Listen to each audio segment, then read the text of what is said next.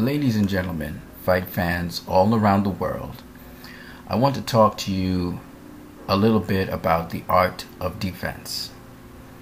And I'm going to refer you to someone who you wouldn't think of when we talk about the art of defense, a gentleman by the name of Randy Smith. Okay? Now I want you to look, if you look at Randy Smith, his career looks something like this. He had 63 fights. He won 29 fights. He knocked out 14 people. But he had 33 losses. Never got knocked out once, and he drew one fight. Now, Randy Smith, when you just look at him, you would say to yourself,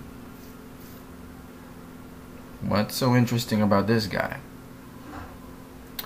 But when you examine his career, he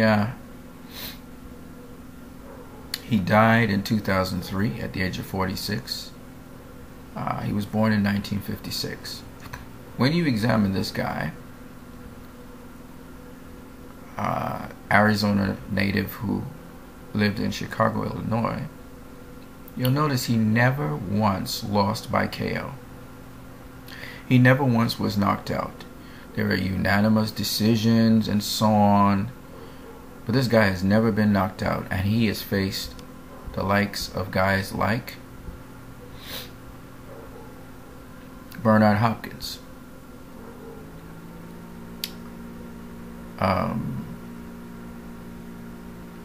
Chris Eubank, Mike McCollum, Michael Nunn, Iron Barkley. Okay? And none of these guys could knock him out.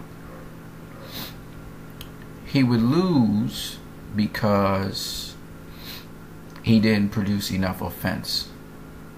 His goal was to frustrate you and to throw you out your rhythm. This guy, he locked up and he was closed up. You couldn't get this guy knocked out if you tried. Here's Bernard Hopkins in round 4. At the time, he was known as the Executioner, trying to be brutal against Randy Smith. But Randy Smith does a number of things. I want you to look at this video. You can go on YouTube, look at Bernard Hopkins versus Randy Smith. You're going to see a number of different things Randy Smith does defensively so that his opponent cannot knock him out. They just can't. And I think he's a good model for you to learn certain things defensively to protect yourself against an opponent. The guy ended his career with an absolutely clean face. He never got cuts over his eyes. He never left a fight bruised and battered and beaten. What was his recipe? So I advise you to go look at the fights. On YouTube, you may not find all of them.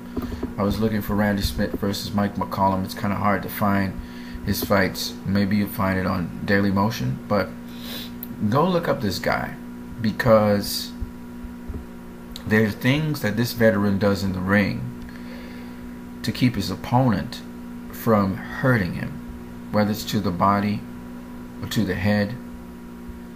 Okay? So I just wanted to refer you to this in my little segment, The Art of Defense.